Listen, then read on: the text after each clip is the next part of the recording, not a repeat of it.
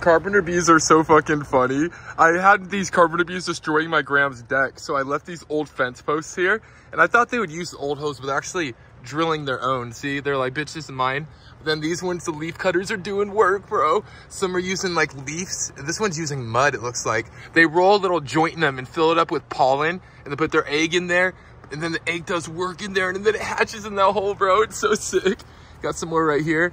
One right there. If you ever want to help the native bees, just plant some native plants, bro. Like this bee balm, some native members of the Mitt family always go hard as fuck. And then drill holes in some old wood.